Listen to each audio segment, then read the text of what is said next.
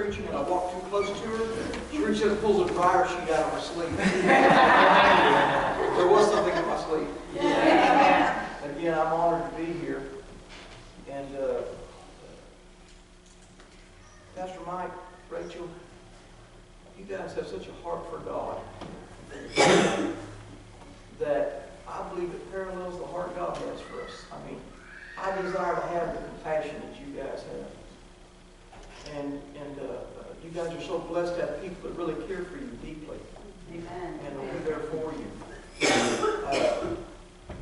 Rachel, you've been on my heart all morning. And I'm not going to give you this as a word from God, it's a word from me, and if it confirms by the Spirit, and maybe God initiated it. But you have such a heart for the people. But I think the Lord had to know, don't think you have to carry their weights. Enjoy the trip. Do what you can to help and enjoy your day. Enjoy it. And just because they have problems, don't mean you have to carry the concern over those problems. And God wants you to, these to be the funnest days of your life. Amen? Is that okay with you? Know that we love you, I love you, Patty. Highly respect this ministry. We recognize the thing. There's a price paid to be in a ministry. And recognize it and just know that we know some of the challenges can be. Amen? And we want you to enjoy it. And it took me some time. I learned to enjoy it. It took my wife some time. It probably took her 3 or 4 hours. She learned to enjoy it. One more. What Pastor Mike was saying, what a great follow-on about the two sides of the grace message that he brought forth. And I've struggled all morning about whether to bring part 2 of this message or not. What I'd like to do is make a few statements about what I talked about last night. I offer the notes to whoever wants them. I can send them to you and you can distribute them whatever with all these verses and such. I think I want to change gears this morning. The reason is because last night was kind of a heavy message, and I'd like to give you something a little more exciting this morning. Amen. But I do need to make a few statements. One is, somebody came to me after service last night, and they said, Pastor Jack, the Word says once we're saved, we have eternal life. If we can lose our salvation, then how do we have eternal life? Am I on? Can you hear me okay? Did I not turn it on? Right now. There it's on. I had it on mute. That's better. Okay. I wouldn't hear any feedback, and I thought we asked about eternal life. And so I didn't have time to answer last night, but I'm going to speak to you just for a minute this morning. How many believe once you're saved, you have eternal life?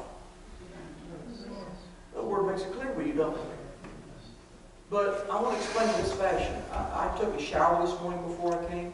You guys said, praise God, Pastor John.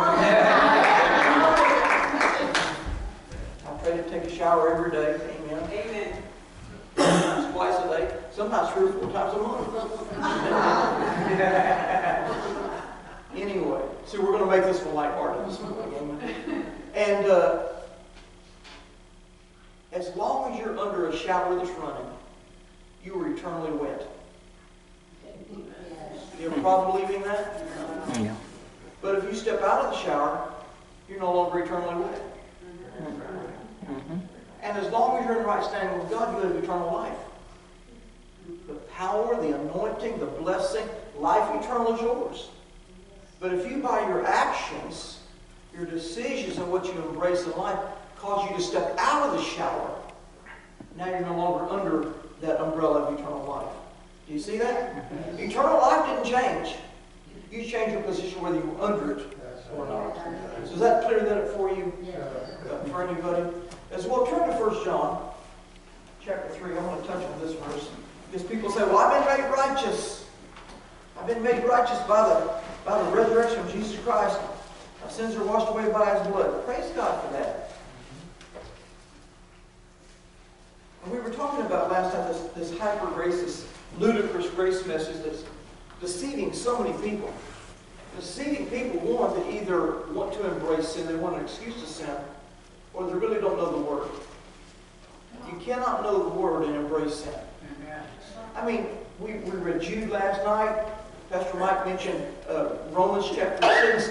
Again, I count this morning, I've got over 30 passages. Probably, close to 100 verses where the Word talks about, not counting Romans chapter 6 and Jude, that deal with you can lose out with God if you don't maintain a right relationship with Him. Do you see this? So 1 John chapter 3, I want you to go to verse number 7. It says, little children, how many know that's us? We're the children of God. Let no man deceive you. Now what does that mean? That means fool. That means somehow pull the blinders over your eyes. It means somehow to get you to believe the wrong thing. Let no man deceive you. In other words, there's going to be an effort by the enemy, and by those that are used by the enemy, and because he says a man, cause you to believe wrong things as a child of God. Amen. And it says, he that doeth righteousness is righteous even as he is righteous. That word doeth righteousness, that word doeth in the Greek means practices, applies, lives. Now we've already heard Pastor Mike say, once you're saved, you're made righteous. The blood cleanses you of sin. And if you try to pick up yourself and do everything of yourself from then on, now you're under legalism. So what does it mean, do with righteousness? That means you cooperate with God in the anointing to set you free of that which is not righteous. That which is not holy. Let me explain that a little better. Again, last night I said when I got saved, I said, God, I've been a drunk for 12 years, drugs, whatever. I need help. I knew that I was doing things that God would approve of. Then I got saved and said, God, help me. And supernaturally, God did what I tried for years to do. He delivered me from alcohol. I couldn't do it. I had tried for 12 years. The longest I was ever sober was 2 weeks. I mean, you hug toilets long enough, calling out to the God Ralph. You know what I mean, right? The ceramic God. You'll want to quit. How many Sunday mornings did I say, I'll never drink again? And by Sunday night, I was plastered again. But then I got saved. I said, God, I need help. And a supernatural force, I didn't even know about the power of that, but a force hit me, and all of a sudden, I know I didn't want to drink anymore. And now for 33 years, I'm not a recovering alcoholic. I'm a new creation in Christ Jesus. And the power of God set me free. So the life I now live, I live by the grace or by the power of God. So I attempt now to live holy, but I cooperate with the Holy Spirit to lead me and to empower me to do so. Do you follow me? I'm not thinking if I live a perfect enough life that, then God will approve of me. He approves of me now. But because of that approval, I'm going to walk in a fashion that will please Him. Do you see this? And I've got an endeavor of myself and with God's help and by the leading of the Spirit to live a life of righteousness or a life of holiness. You're made righteous by the cross, but now you've got to walk out what God did in you. In fact, that's really what holiness is walking on the outside what God already put on you in the inside. But if you walk on the outside contrary to what God put on the inside, you stand to contaminate the inside. Or to, how can I say, compromise that standing. And I want to stay under the spout when the glory comes out. How about you? Yes. So there's a need that we do righteousness. It also says in Scripture that the devil, Satan, has ministers of righteousness. You aware of that?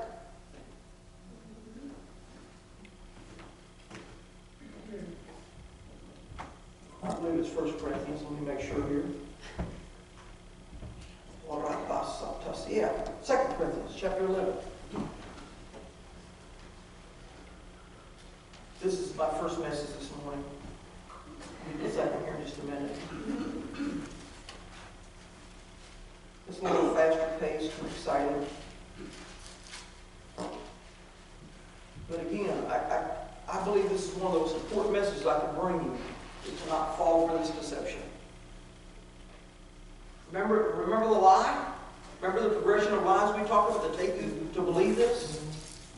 If you confess Jesus, you're born again. How many know it's true? It's in the Word. If you're born again, you've been made righteous through the cross. That's in the Word. How many believe that? It's true. Now that you're born again and made righteous, you're a son of God. Join over with Christ. How many believe that? It's in the Word. And now that you're a son of God, what father would ever turn his back on his son regardless if you fell into sin or not? Oh, you're catching on, aren't you? That's not the Word. God repeatedly says you can lose that. See, I may be in this for a few more minutes. Here we're in it. 2 Corinthians chapter 11. Look at verse 14. And no marvel, for Satan himself is transformed into an angel of light. Satan has his own form of revelation he brings to Christians. Yes, it's a contaminated form of revelation. It's a form that will try to get them off course or to believe in something other than what Jesus is able to do in our life. It says, therefore it is no great thing if his ministers also be transformed as ministers of righteousness, whose end shall be according to their works. Apparently Satan has his own preachers out there declaring that your righteousness through the cross is finished and you can do what you want. That's really what it's talking about. I don't want to fall into that trap. How about you? Let's go down to the passage on this. I feel like I can stand for just another minute. Go to Ezekiel. Well, now you're going to the Old Testament. Yeah, I believe the Old is the New. Hidden, buried. The New is the Old unveiled. We're to study both, right? Ezekiel, and I believe we want to go to chapter 18.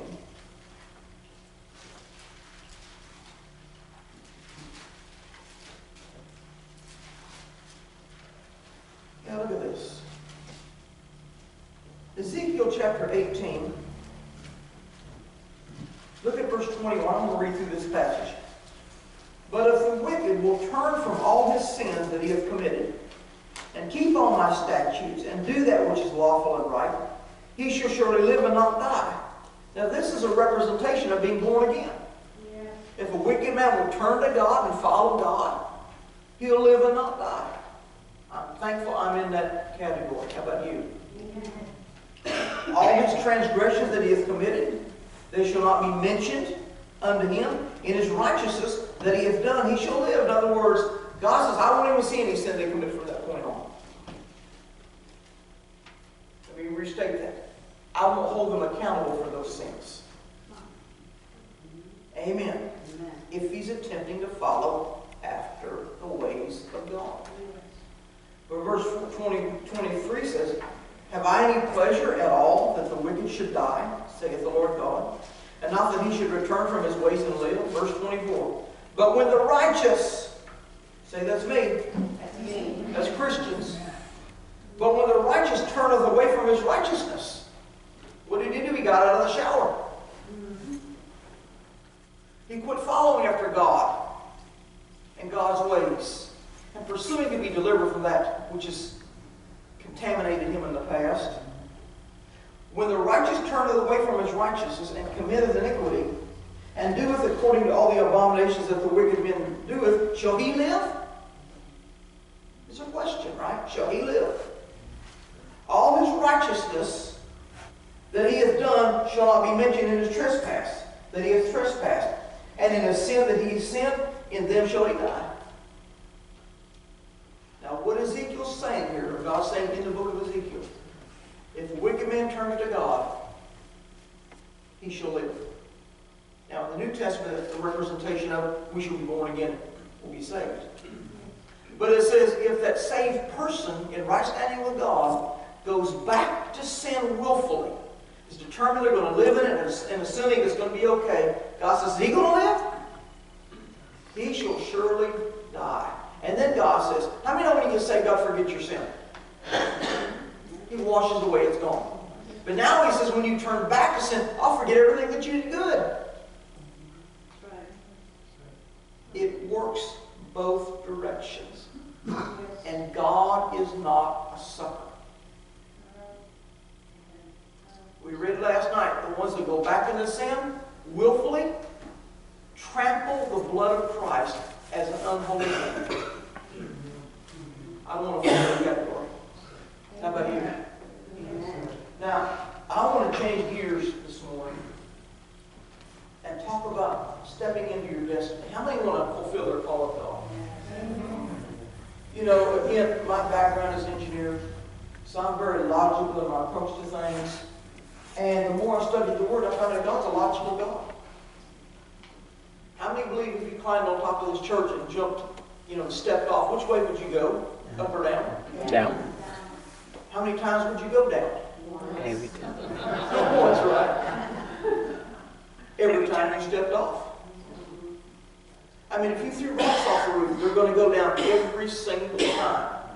The rocks aren't going to go. Why? Because there's a law called gravity. It's highly predictable, always works the same. You've heard me say this before, be perfect. Well, God is the one that created that law.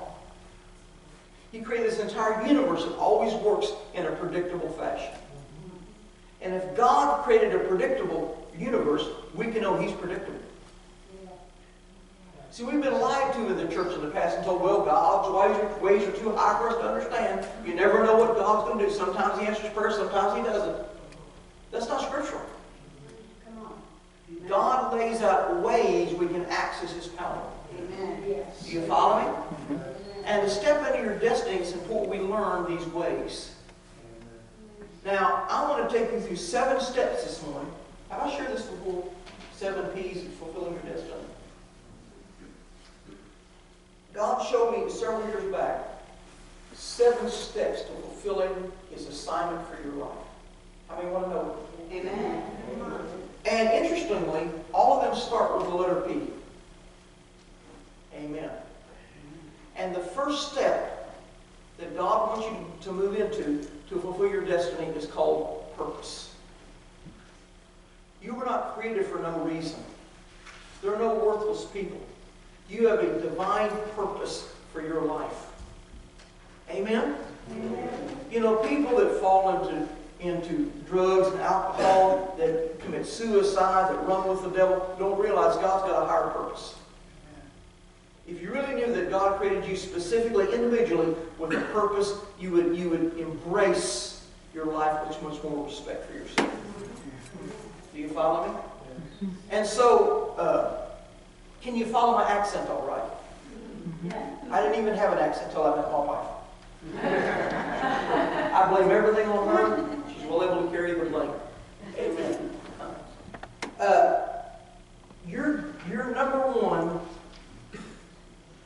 how can I say, step to move into destiny is your purpose. And we all have the same purpose. Turn to Philippians chapter 3.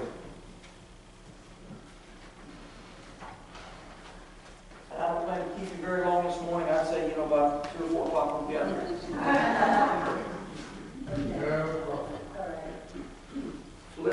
Philippians. See, I say that so when you get out by 2, you're kind of...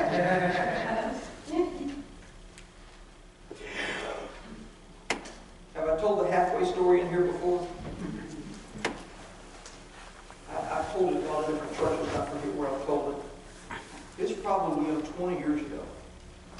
Maybe probably more. I had gone to Madison, Indiana. I was ministering a message there. And it's a huge church. They had rented a huge building.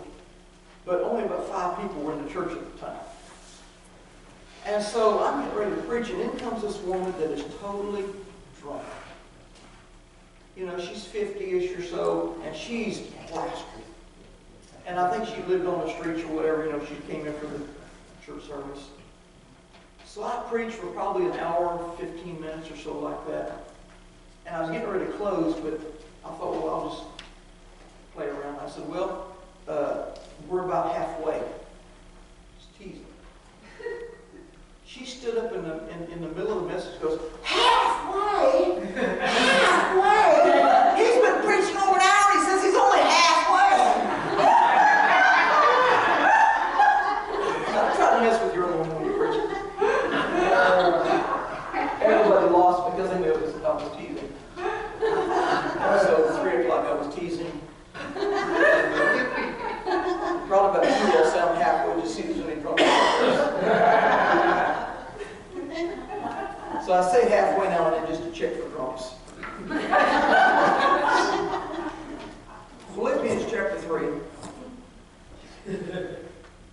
verse 10, Paul says, that I may know him. That I may know him. Just stop right there. That's as far as we're going with this. Your purpose is the same as every other person on earth. Your purpose is to know God. God created man with an assignment no other created being has. That's to have a relationship with our Creator. You were made to know Him, to fellowship with Him. You are the one entity made in the image of God, so He can share with you on somewhat of an even level. You understand that? You have God's inclinations. You have His heart because you're born again. You've got His emotions even. God made you like Him. Amen. That's why Scripture talks about we should take care of this temple made in His image. Why does God hate homosexuality? Not the homosexual, but the homosexuality. Why? It tampers with the image He made us in. Amen. Amen. Yes. So we should embrace who we are. Yes. And your purpose is to develop a relationship with the Creator. Yes. Have a prayer life where you speak to Him and you expect Him to speak back. Yes. I read so many, even well-known men of God, I wouldn't say well-respected in circles of people that walk in the power of God, but men of God that are known say it's ridiculous for anybody to believe that God speaks to man today. I heard that on a news program one time by a well-known Christian commentator, that God gave us the Word, He doesn't speak to us anymore. Well, I've been following the wrong voice again for 33 years that God's been speaking to me. Amen. And you need to run me out of here right now if God doesn't speak to people. Because I'm apparently, out there somewhere. God speaks to us. He wants to speak to you more than you want to hear Him. Yes. Amen. Now, of course, He speaks you out of His Word quite a bit. The vast majority of God speaking to me is as I read the Word. Yes. Amen. Why? Because it's His voice to us. But then He wants to unveil His Word to us, and He will speak to you. He will give you directions. How can you be led of the Spirit if you can't hear God? Come on. And we are to endeavor to know Him. The reason you were saved is because when you were born again, God put in you a new heart, a new nature, made righteous. Yes. Hallelujah. Do you follow me? Because now you're made righteous, you have access to come before God, because before you were a sinner, you had no free access to God. Sin separated you from Creator God. Yes. But now through the cross, we can come in with boldness and confidence by faith in that sacrifice. And we should. Yes. We should be taking every opportunity we can to speak with God. Yes. Amen. Amen. I mentioned last night, or no, it was Friday night, Habakkuk chapter 2, where Habakkuk the prophet declared the earth shall be filled with the knowledge of the Lord is the water from the sea. But Habakkuk said in chapter 2, verse 1, he says, I'm going to stand up on my watch and set me upon the tower. That means he's going to go pray. But then he said something. And I will watch to see what I shall answer when I'm reproved. In other words, Habakkuk, an Old Testament prophet, expected to hear from God when he went to pray. Habakkuk was not born again. He was not filled with His Spirit. He was not cleansed from sin like we are. Yet he expected to hear God. Amen. His sins were covered, but not cleansed. Right. And he expected to hear God. How much more should we as New Testament saints, with much more than Habakkuk had, and with even a better covenant, should we expect for God to speak to us? That's right.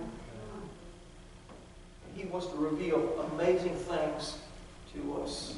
Amen. Amen? So your purpose is the same for every not just every believer, but every person on earth. It's called to have a relationship with God. What do you mean we're all called? If they're not saved, how can they have a relationship? They can't, but they're called to get saved and to have a relationship with God. Jesus died for everyone. Whosoever will can have that relationship Yes. if they'll give their life to Him. Do you see that? We're all designed to know Him. Did you follow what I was trying to say there? Yes. He died for all. Not everybody will step into it. Not everybody will be saved. But those that do have a right to fellowship with God freely. Amen. Thank you. Jesus. Because He walks with me. And He talks with me. And He tells me I'm His own.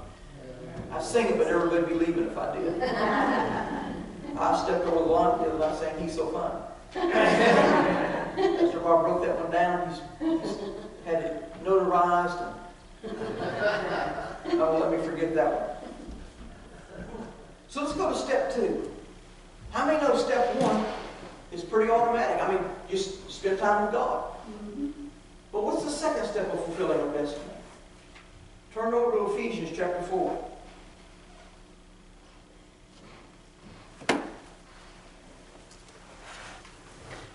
And I'm just giving you an outline today. What I'm teaching you, often I will teach, and because there's 7 steps, I'll take 7 weeks to do it. Just spend a week on each step. So today you're just getting an outline. You can fill in the rest later. But if you learn this out, if you will learn this outline I'm giving you today, it will enable you to step into your destiny if you'll do it. I want to hear it. How about you? Amen. Well, I already know it. I've heard it. But I want to do it. Ephesians chapter 4. Verse 1, I therefore, the front prisoner of the Lord, beseech you that you walk worthy of the vocation wherewith you are called. The word vocation, that means your calling. Verse 4 says, there is one body and one spirit, even as you are called, and one hope of your calling. God has a calling on your life. Something He wants you to do specifically that's different from anybody else. The second step of fulfilling your destiny is discovering your plan. What's God's plan for you? God's plan for me is different than His plan for you. But His plan for you is no less important, no less necessary, no less level of rewards will be granted if you do your plan. I'm convinced that God rewards us based on our obedience to what He's called us to do. Yes.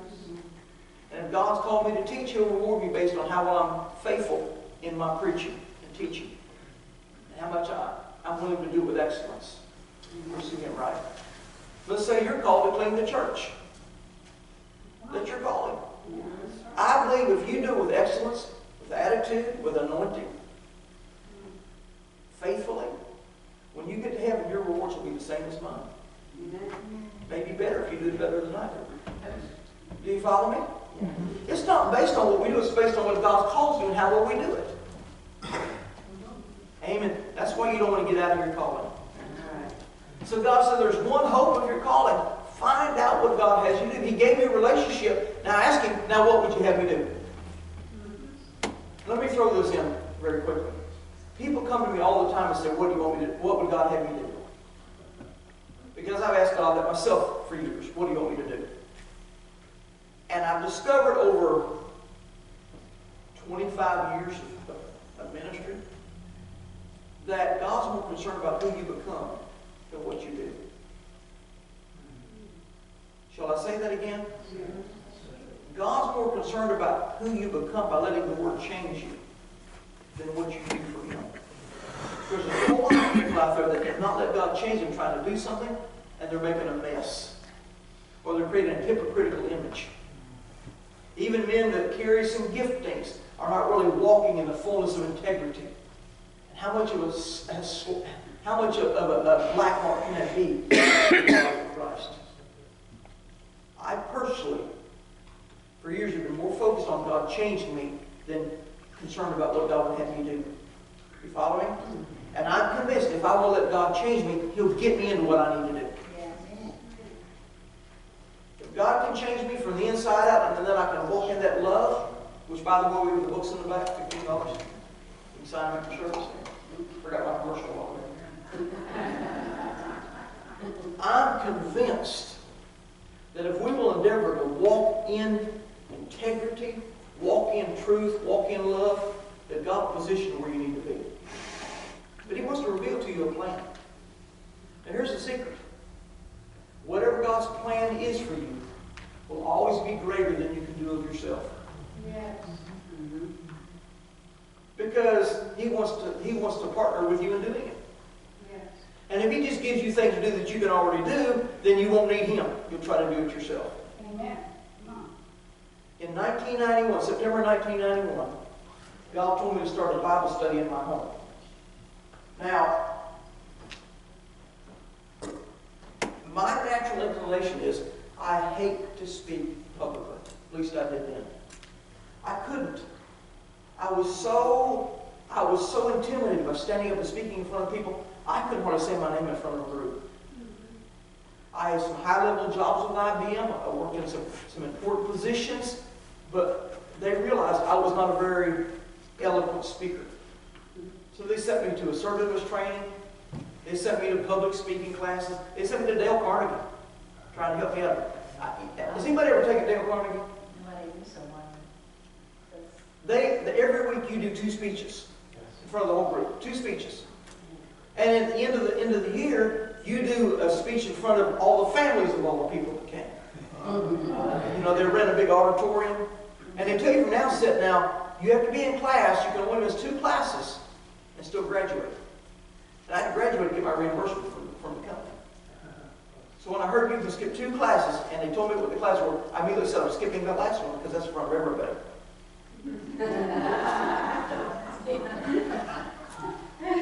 I really didn't have the right expectation of graduating with eloquence.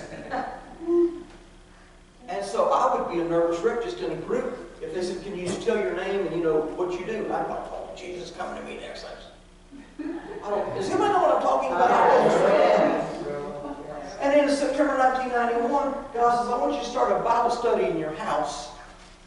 And He gave me all these details. It was virtually an audible voice describing everything. It wasn't audible, but mine's will have been. And I'm going, God, I don't speak publicly. He didn't even touch on that. He just said, and here's when you hold Monday nights and all these things. And I said, okay. So I went home and I told my wife. She was really thrilled about it. We held it in our basement. We had a finished basement. And I made a little pulpit out of a camera stand and a piece of plywood. And people came. We had quite a few people show up. First class. I spent 20 hours studying for my first class. 20 hours. That was before we had the Bible on computer and such. I got my strong supporters. I'm looking up all this stuff. 20 hours because I want to make sure I was ready. So like what Patty did today for a 15 minutes message.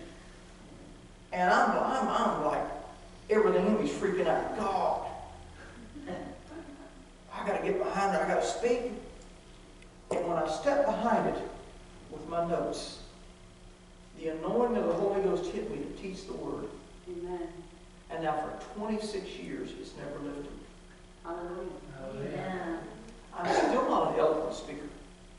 I need to change my confession. In Jesus' name I am. Amen.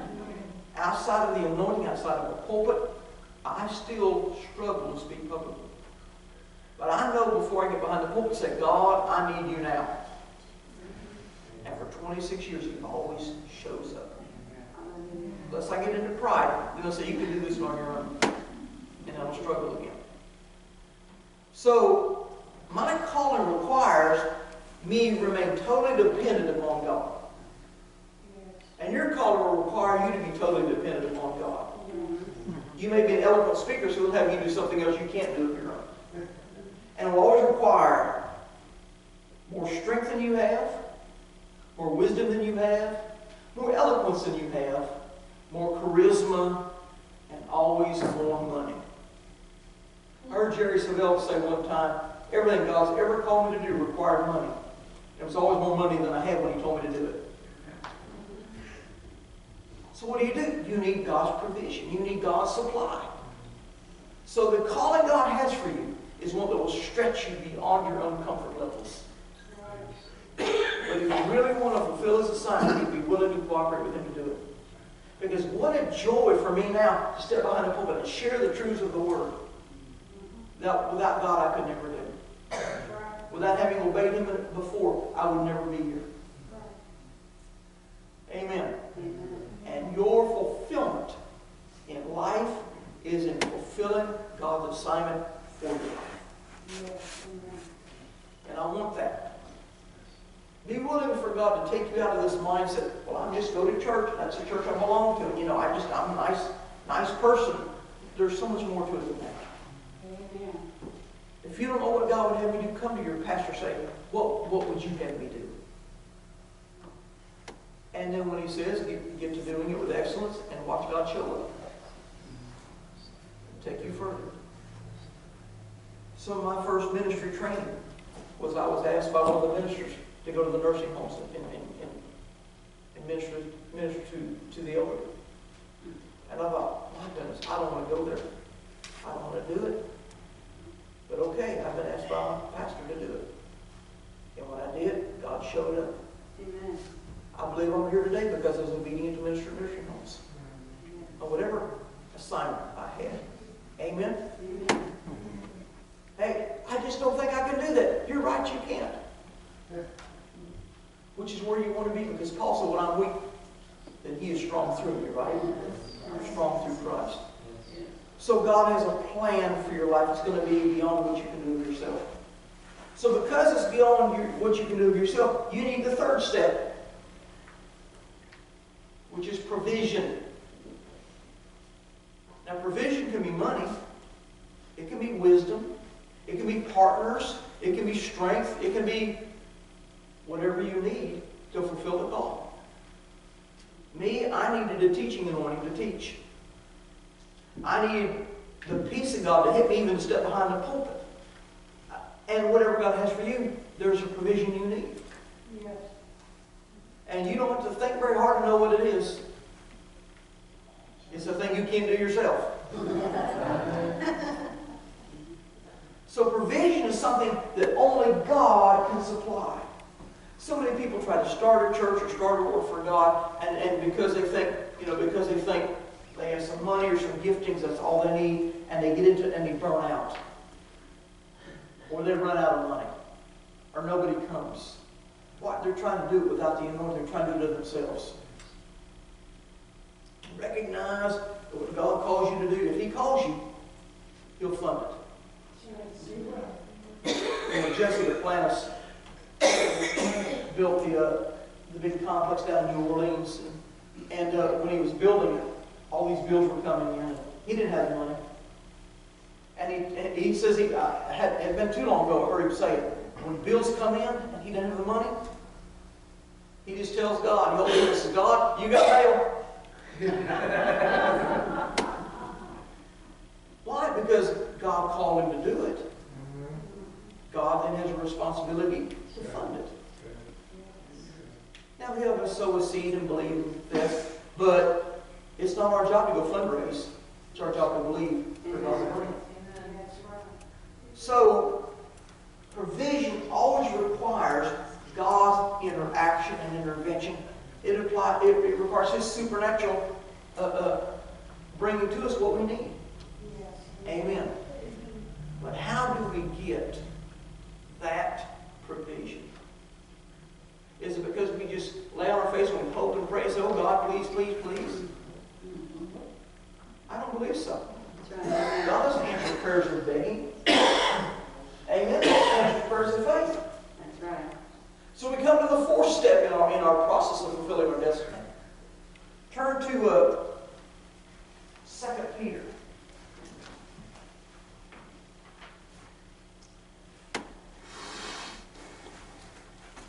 Chapter 1.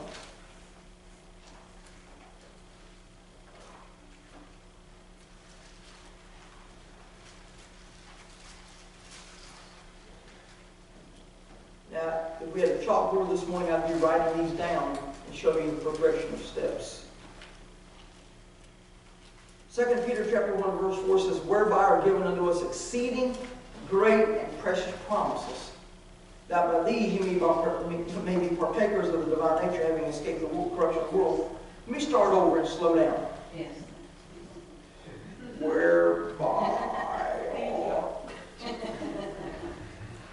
Whereby are given unto us exceeding great and precious promises. That by these precious promises, ye might be partakers of the divine nature, having escaped the corruption that is in the world through lust. What I want you to see in this verse is God has given us exceeding great and precious promises.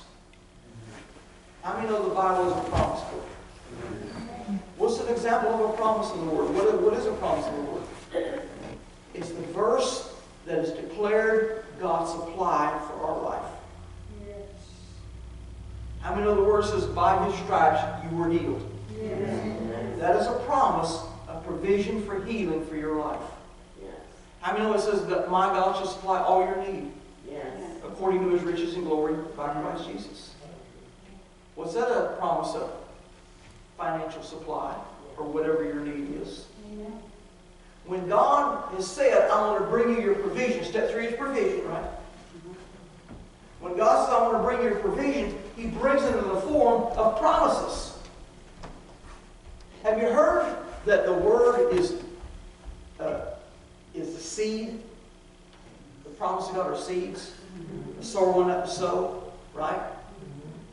And seeds are actually packaged portions of God's provision. Amen. The promises of God are packaged portions of God's provision. Say that 5 times real fast. For example, you need healing in your body, then there's a seed or a promise of God in the Word for healing. In fact, there's many promises of that, right? You need finances. How many promises of God are in the Word that God will supply what you need? In fact, I have a term for seeds. Seeds are pre-programmed packages of potential power. Say that one 5 times real fast. When you have a seed, let's say you have just a seed out of an apple tree seed. In that seed is all the potential to produce an apple tree with an abundance of other apples and seeds. But that seed, that power in that seed, is only potential power until you plant it. Yes. And Peter Piper picked a peck of pickled peppers. Amen. I have fun when I preach. If nobody else says I have fun. And my wife usually laughs. Sometimes just out of kindness. A seed is a pre-programmed. In other words, the very RNA of an apple tree is in that seed. It's programmed to produce an apple tree. Can you plant an apple seed and get an orange tree? Can you plant an apple seed and get a giraffe? Only if they like apples once the tree grows up. It's programmed to produce an apple tree. Pre-programmed. By God himself in the beginning. Put that program into those seeds. It's potential power in there until you plant it to produce that apple tree. Amen. So a seed is a pre-programmed package of potential power. And the promises of God are seeds. They are pre-programmed packages of God's potential power. So let's back up and go through our steps so far again. That is the purpose for your life, to know him. Right? Out of knowing him, he will reveal to you his plan for your life. But to do his plan, because there's more than you can do of yourself, you'll need his provision. But how do you get his provision? Well, it's in the form of promises. See, so many people try to skip some of these steps. Maybe they know God and they've heard his plan for their life and they know they need his resources. So what do? They get to the place they need the resources and they go to try to raise it themselves through a fundraiser. Or work 2 or 3 jobs to get enough money to do it. Or beg the church for the money. Oh, we need to get this money, bring it in here. And they're skipping God's step of actually how he wants us to fulfill our destiny. Yes. Right. When you have a need in your life, don't go to those you think can supply it. Go to the Word and find out where God said he would supply it. That's right. Amen. And find the verses God said belong to you and plant them. Yes. How do you plant them? You speak them. So his provision is in the form of promises. I am a student of the promises of God. Yes. I recognize when I'm reading the Word and there's a promise, I say that one's for me. Amen. So I live my life claiming the promises of God. Yes. I go to bed declaring he gives his beloved sweet sleep. Amen. I'm claiming that promise. Amen? Amen. I claim I have strength. I claim I have wisdom of God. I claim my body's healed. I claim I have good memory. All based on promises of God. Yes.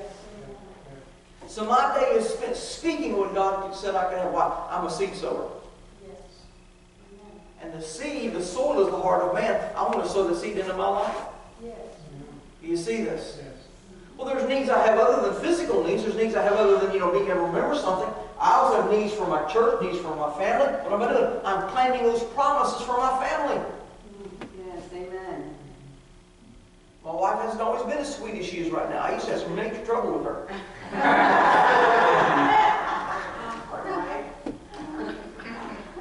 No, but we went through some challenges earlier in our marriage. It's been weeks ago, and it'll be my goodness.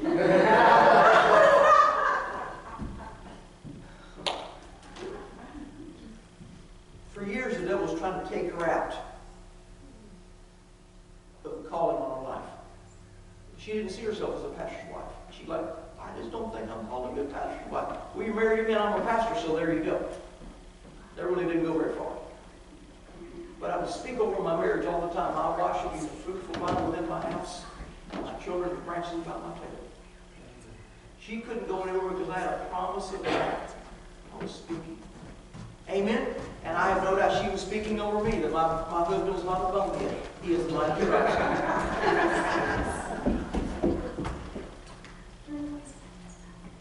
The promises will cover every area of need in your life. Not just that, the high calling, but for whatever you need. It's in the form of a promise. And too many Christians are trying to beg and plead with God to meet a need for the life versus sow a seed. Versus trust the word as supply, versus believe God for it. Amen. Jesus said if you believe and speak, a mountain has to be moved out of your way. Which brings us to step number 5. How many want to know step number 5? Are you following this so far? What I'm giving you this morning is an orderly process to fulfill your divine destiny. And I don't care who you are, your destiny fulfillment will follow these 7 steps. And if you try to go around these steps, you try to do it a different way, you try to do it by your own effort, your own supply, and it's going to fall short. Yes. In fact, these are actually 7 steps of how to live by faith. Amen. How to live in the supernatural. We could give many different names. Step number 5. Go to Matthew chapter 16.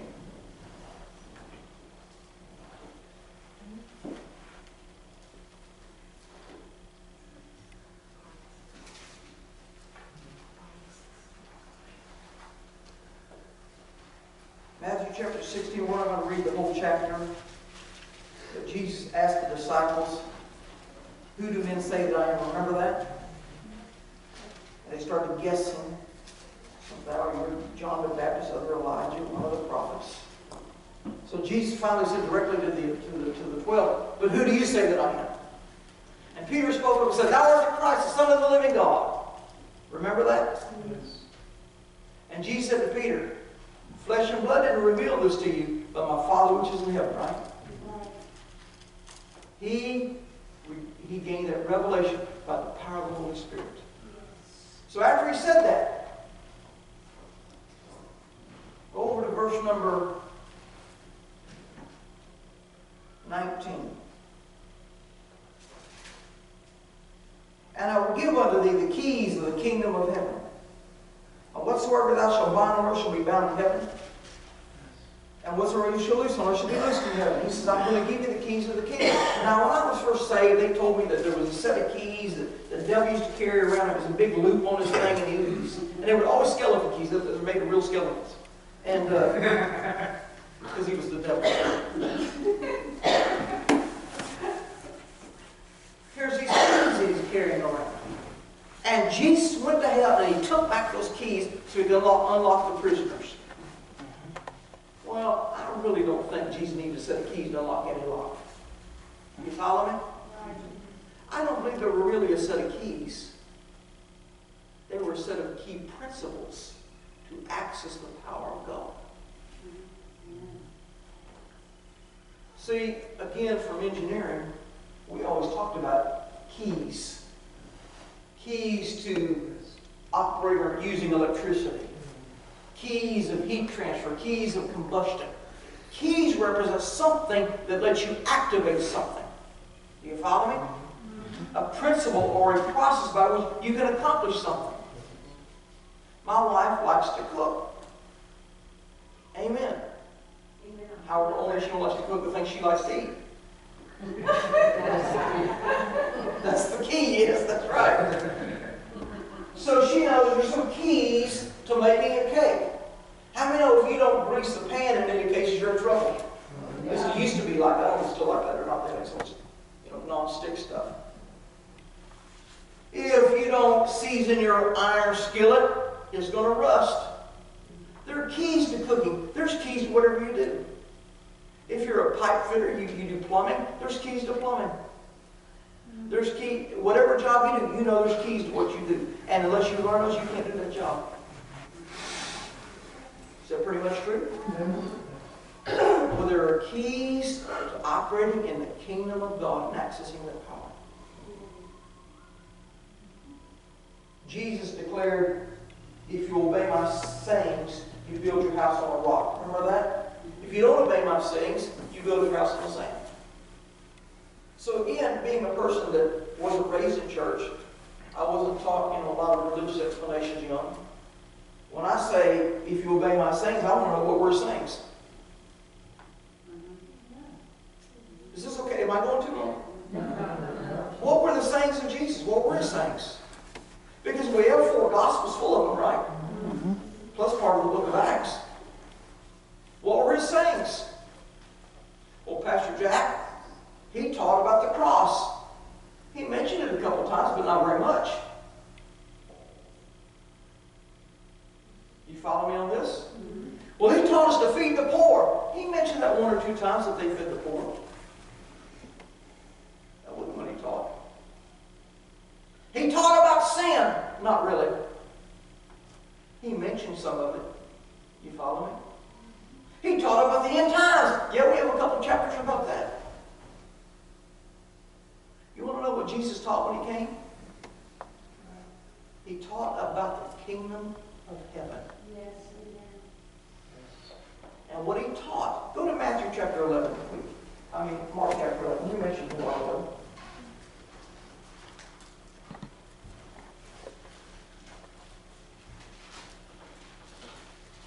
Mark chapter 11, verse 22 says, and Jesus answering saith unto them, have faith in God. For verily I say unto you, that whosoever shall say unto this mountain, be thou removed, and be thou cast into the sea, and shall not doubt in his heart, but shall believe that those things which he saith shall come to pass, he shall have whatsoever he saith. Therefore I say unto you, this would be something he was saying, right? I say unto you, what things soever you desire when you pray, believe that you receive them. Have faith. Amen. And you shall have them. How many know in Mark chapter 4 we talked about the parable of the sower? The sower wanted to sow. And then he said, when the seed is the word of God. Luke 8:11. The seed is the word of God. Sow the word. Jesus came and taught how the kingdom of God operates. What principles allow the kingdom to function. Somebody they had given us someone on permanent loan a riding lawnmower. And we didn't have one, and they had one, a fairly nice one. Yet now her son is mowing her grass for her with a zero turn. She's sitting out in the rain. Will you take it home and just use it so it doesn't just fall apart? I said, well, I think I can do that. So I went to get the lawnmower. I loaded it up on my trailer, took it home unloaded, got it started, and needed to back it up. I couldn't how to back it up. I'm used to there's a reverse, on a shifter. There's a reverse. There was no reverse. I'm looking, how do you back this thing up? I can go forward, I can't back up. I needed to back up. When you pull in the garage, unless you want to lift it and turn it around like this, it's kind of heavy. I did try that. You need a reverse. And finally I discovered the pedal that makes it go forward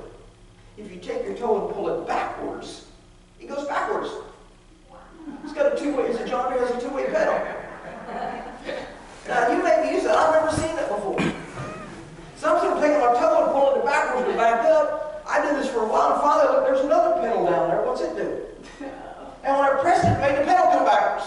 I didn't use my toe, I could just step on it and it made it work. I found that the key to running that tractor in reverse is press on the pedal. I'm going somewhere with this. If you want to access the power of God, there are key principles, I call them kingdom principles, kingdom laws, that let you access that power. I did a teaching in my church a few years ago on principles of the kingdom, and I had close to 50 principles I wrote down. For example, being able to sow seed, speaking with authority, speaking with faith, honor your mother and father, which is the first promise of the commandment, that you live long and go well with you in the earth. Those are principles that govern whether you get God's results or not. Yes. Too many Christians are just hoping and praying something happens versus do it God's way. Yes, hallelujah. And if we'll study these principles, we can get the same results Jesus got. Because here's what he did. He taught these principles, and then he would demonstrate them. Mark chapter 4. Mark chapter 4, he taught all day on the parable of the sower.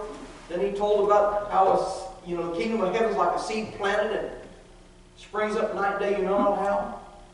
Then he taught them about the kingdom of God being as a tree, from a grain of mustard seed that grows up, the birds lodge in the branches. I'm going too fast. I'm trying to speak like I'm from Pittsburgh or something. And then he said, okay, disciples, get into the boat. And a great storm arose. And he just taught them all day about how to operate this power, and a storm will rise, and they all freak out. And they go wake him up, and he says, peace, be still, and the storm's calm. Then he says, why are you so fearful? I just taught you how to do this. They land in the land of the Gergesenes, where the demoniac was, and the demon meets them. I'm sure they're all hiding behind Jesus now. And he delivers the man. He's showing how these things work. If you want God's results, discover how things work in his kingdom. See, I'm going to Africa again in November, and we'll be flying a plane over the Atlantic Ocean. And I'm glad that people design that plane that understand the laws of flight. For this government flight. Thrust, lift, strength of materials. That somebody didn't say, hey, let's try this one.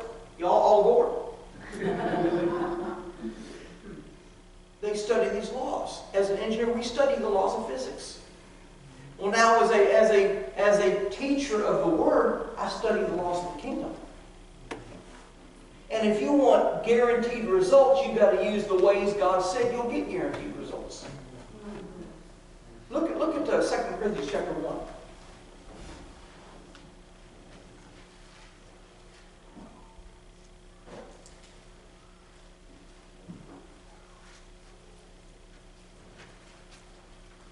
Second Corinthians chapter 1.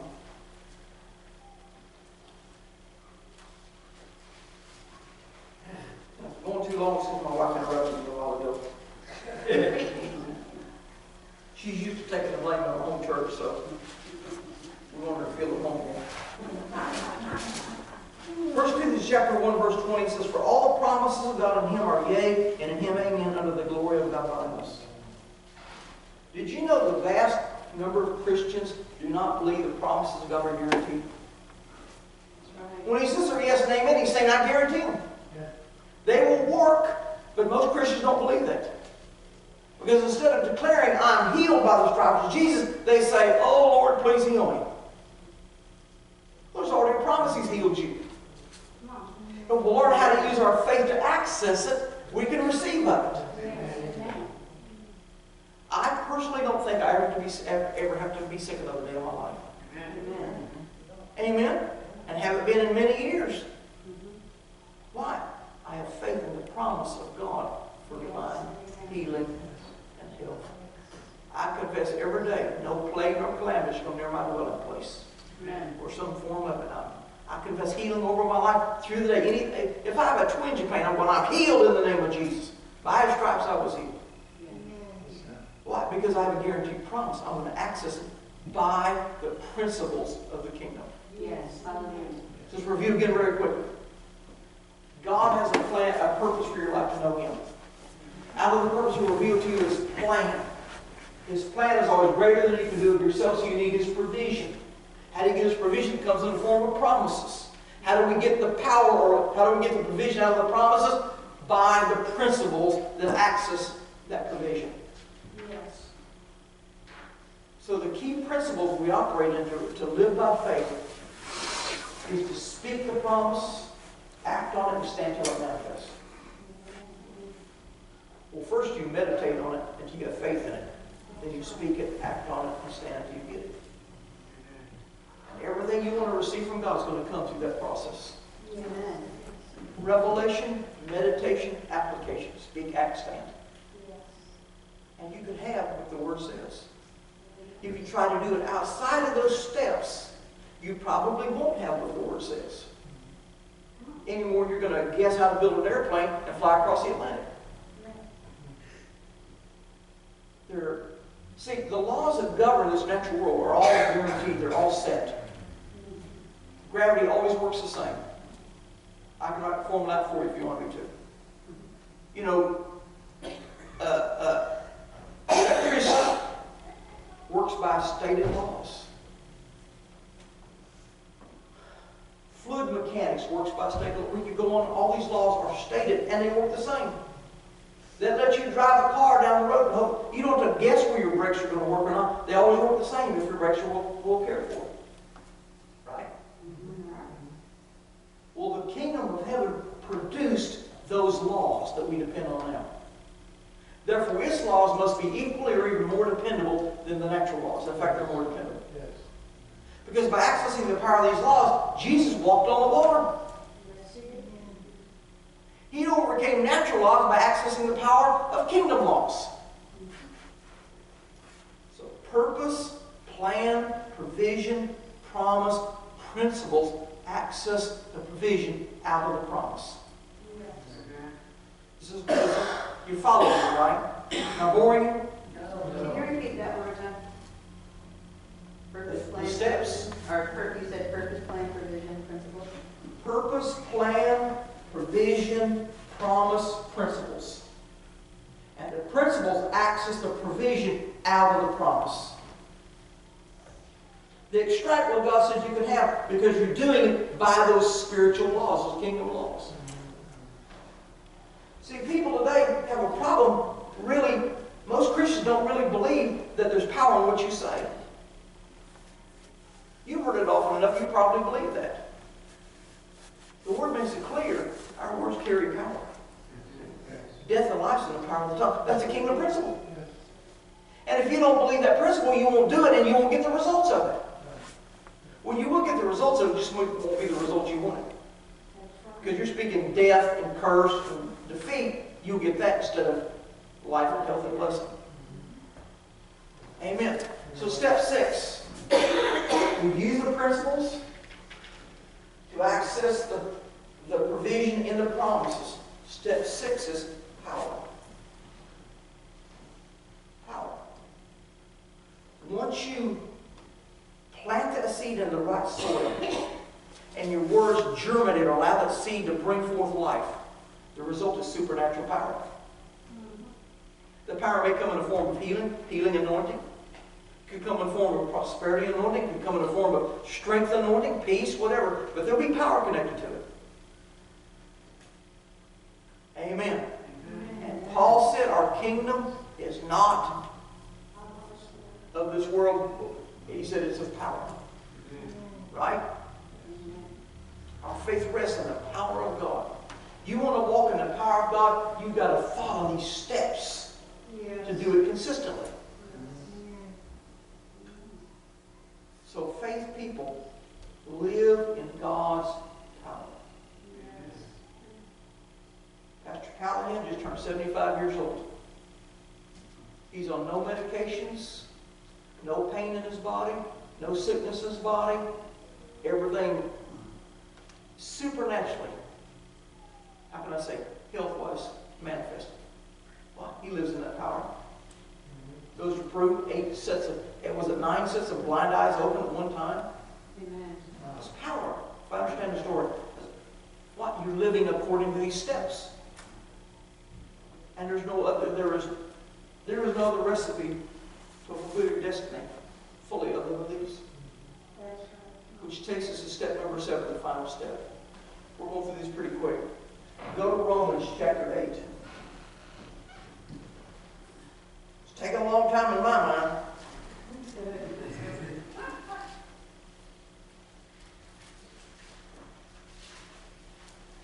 Romans chapter 8, verse 14. For as many as are led by the Spirit of God, they are the sons of God. Do you understand we're to be Spirit-led? Not once a year, but throughout each day. You're to be led by the peace of God within the Spirit of God produces. You're to be led by the voice of God directing your steps. And step number 7 is process. Process. What process is, because God has a calling in your life, we've gone through these other 6 steps. Process is the daily, hearing God leading you how to do it. This morning, I got up. I can do a whole series on ludicrous grace, and yet I'm praying about it, and inside I hear God saying, I don't want you to go all the way through that this morning. You touched it last night. You covered it enough for them to understand it's out there. I want you to teach this other message. Amen. What's it doing? That's a process. Yes. That's hearing God what He wants you to do, the next step. And we're to be people that hear God and what the calling is. Hear God on what provision we need. Hear God what promises to claim. Hear God on when to claim them, what to speak. Yes. Hear God daily, what we need to do and address, what we need to read or study in the Word. That's our daily process. Now follow me on this. Your daily process is necessary to go into your destiny. Because as soon as you leave off step number 7, you're trying to do it yourself. And I found when I'm trying to do stuff myself, I get in trouble. Amen. I'm told I'm pretty good at working on mechanical. In fact, in my house, there's not been a repairman in my house to work on an appliance in over 30 years. Wow. Amen. I fix my appliances. If they break, I'm a type they don't break down very often, but if they do, I fix them. But I've discovered my best bet, if I want to fix them effectively, I need to pray first. Amen. Now I know I can fix a washing machine. I can tear a washing machine out and put it back together. I've been working on an ice cream machine lately quite a bit. I know I can fix that machine myself. I'll figure it out. But I found that if I don't pray first, say, God, help me with this. Help me do it in the right order. Don't let me miss anything, break anything. If I don't do that so many times. In fact, I worked on one the other day, and I didn't pray first and forgot. Did a few weeks ago. And all I did is put this little switch in with 2 screws, and I dropped a screw. And it went bing, bing, bing, bing, bing, bing. Clear down to the bottom. No, it's the part where it screws the whole part. Bing, down to the bottom of the washing machine, underneath the thing, underneath the cylinder or whatever. The tub, yeah. It was the front load underneath it. I had to pull the washing machine out, pull the back off, reach in there to get it out. It cost me a half an hour because I didn't pray first. If you'll pray, God will cooperate with you. If you don't, you get to do it yourself. The process keeps you connected to God through the whole 7 steps. Now follow me. What was step number 1? Oh, come on. Haven't that long ago.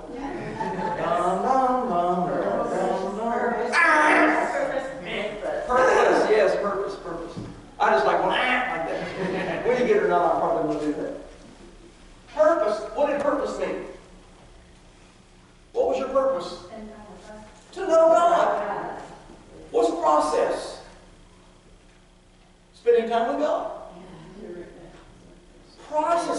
actually is the daily activation of purpose, which reconnects you to your purpose and keeps you in a cycle of going from faith to faith and glory to glory, step by step, and knowing you'll get God results. So I no longer beg God in prayer. I no longer hope and pray. I find what God said I can have. I speak it in faith and stand until I have it. So whatever seed He says to sow. And then I get God results. Amen. Thank you for God results. Amen. So what I'm leaving you with is just an outline. If you've written down these 7 steps, this outline, whatever you're facing, find where you are in that process, in that set of steps, and proceed to the next step. And it will take you where you need to go. Amen? Now, Father, I thank you for your word this morning. I thank you, Lord God, you're raising up a people that want to go into your glory, that want to fulfill your heart call. And I ask you, Lord God, to enhance their relationship with you, to speak to them, bring them visions, revelations, prophetic utterances, divine dreams. And I think you show each one here what you would have them do regarding their calling with you. But especially show them who they need to become. Reveal the internal changes they need to make. Show them things that may be standing in their way or blocking their path. And give them a heart to cooperate with the Spirit of God in your word to remove those hindrances.